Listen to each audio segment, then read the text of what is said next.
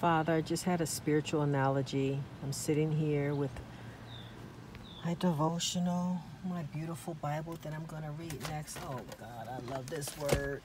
Love, love, love this word. And I love this too. Thank you, thank you, thank you. Thank you, thank you, This is such a yummy treasure. So I got my God tools right here. Yep. Thank you, Father. I got my God tools right there.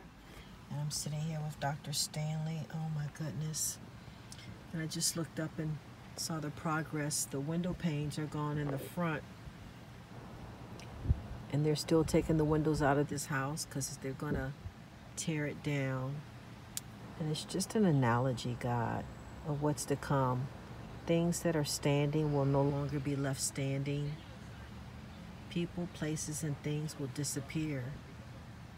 But what will be the outcome of the believers?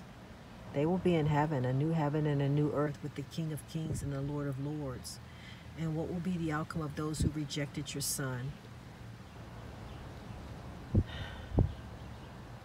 Father, today I pray in Jesus' name,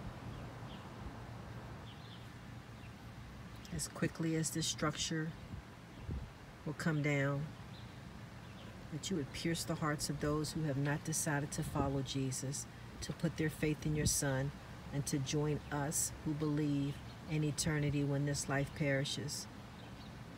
This house that's now standing, a minute fraction, is not even a good description of what will happen to the remaining of the earth on the day of judgment,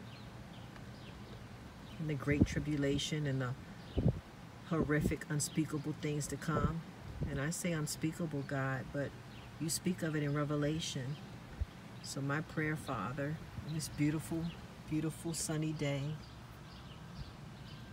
is that many, many will choose whom they will serve.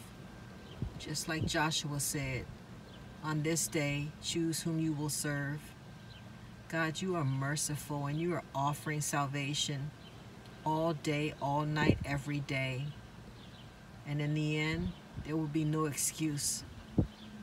Just judgment. Just judgment. In Jesus' name, I pray for every unsaved soul, God. And I thank you for your grace and your faithfulness and your mercy and your love and your patience and your forgiveness.